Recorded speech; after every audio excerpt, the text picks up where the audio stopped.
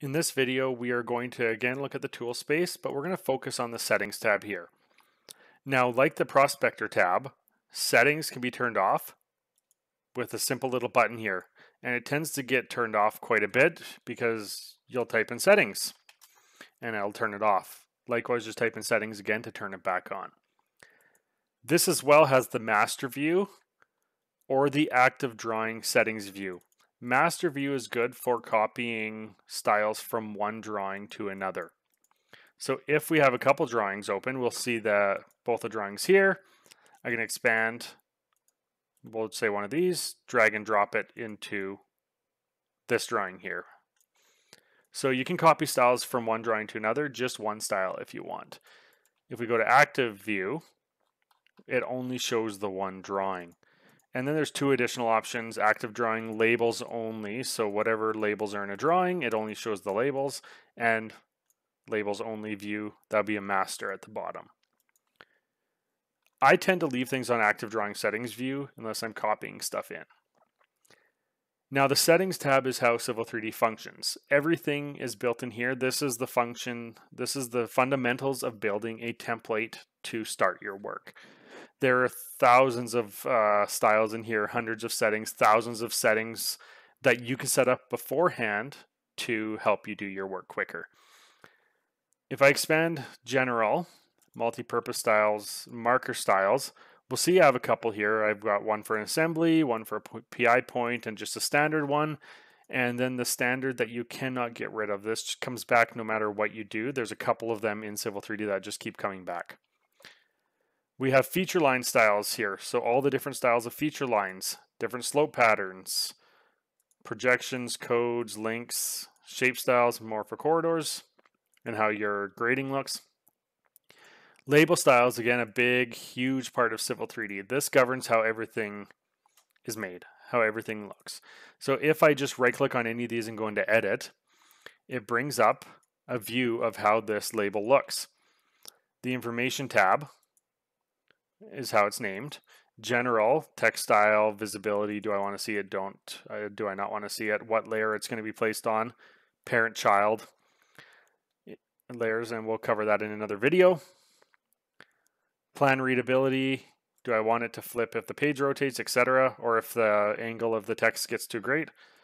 Layout tab is how the label is built, so azimuth over distance, so direction, general segment direction, and you can specify a whole bunch of options here. I've got some style videos that go through this, so go take a look at those. Your text height, offsets, border visibility, background mask, etc. And if we select distance, that'll govern the bottom of the line. So if I come in here and I change this, that will update my text size.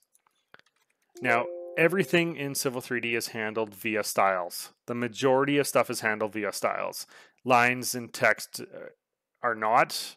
However, we have feature lines, surfaces, labels on those feature lines and surfaces. They are handled by styles. If you want to change a text size, you have to do it through a label style. Drag state, every label has a drag state. So if we grab the label and leader it away, that is considered drag state. And here are the options to handle that as well. So take a look through all the settings, take a look through all these objects here and just see kind of what's here when you're starting out Civil 3D. We have point styles, we have surface styles, we have parcel, grading, etc. all the way down through everything Civil 3D. So just take a look at what's here, get acquainted with where to find stuff because you will have to come in and modify a style. You will have to maybe build your own style. Most companies will have a preset up template. However, if you're building your own, you will be spending a lot of time in here. Another great part about the settings tab is at the bottom we see commands of some of the options. They're not under everything. However, the general create an object, we have what's called commands. So if we expand commands, we can see these are commands that are built in Civil 3D. So if I want to modify the way a command works, so if I come into parcel, I create parcel by layout, it brings up this window, for example. The default Civil 3D template, I believe this is set to 4,000, this is set to 100, this might be set to 0. or 10 or something, these will not be set up for what you need. So you will have to change them every time you come in here, which could be quite a pain. If you create a parcel, change the options, create a parcel, change the options, create a parcel, change the options. That's where these commands come in. So just take a look at what you're doing. I'm going to create a parcel by a layout. I'm going to right click and edit my command settings, which will bring up this dialog box. Now the ones that are related to the commands themselves are generally with the check marks or the blue styles. These pages do not have anything to do with the command itself, although you can take a look if you want. So parcel sizing, when I run that dialog box, I've come in here and set my minimum area to be 330. I'm just going to change this to 500 so we can see that it's changed in the window. I'm going to change this to 50 and that to 10. So come in here and set these up. If you're doing something over and over and over again, I suggest coming in here. The preview graphics, automatic layout, how do you want it to run? Converting from entities, default styles, etc. So this will govern what styles get used when you create the object, what gets used. And again, you have to set up the styles before you can set them up in here. So if I hit OK now, and I go parcel, create parcel by layout, we can now see my minimum area here is 550, and there's the 10 I typed in. So I have modified that command to give me these settings by default. So I don't have to type them in over and over and over again. So again, most companies will give you a settings tab that's already set up. You'll have a template. This is when a template is being built, this is where all the work is being done. So if I open up a template,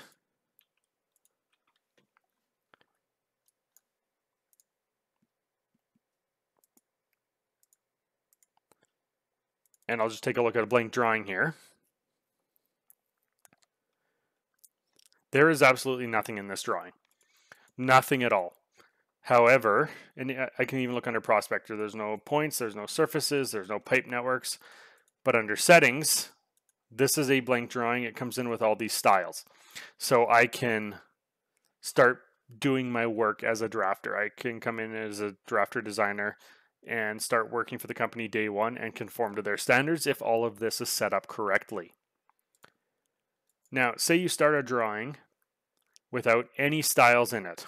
So say there's this drawing here, and actually let me start a new drawing, and I'll open up the ACAD, the Civil 3D template that doesn't have any of my name styles in it. So if we go into the Settings tab, I look at General Multi-Purpose Marker. So this is Autodesk's Civil 3D template that ships out of the box. So this is all their stuff here. So say I've opened that up, I started doing my work, and I've realized I don't have the options I need.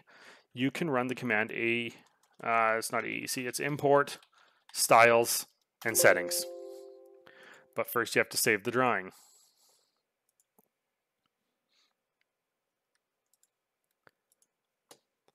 So I'm going to run the command again, and I'm going to select my template and hit open. And it's going to look at my template and read all the styles into this window here.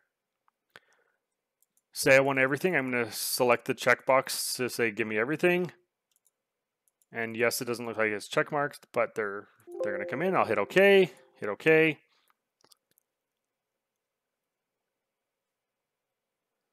And give Civil 3D a minute here. It's bringing all those styles from the template into this drawing.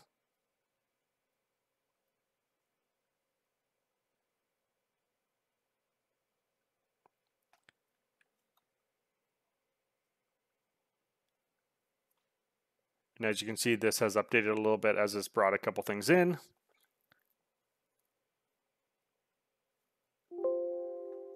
And now we see I've imported 407 styles and 1,373 settings.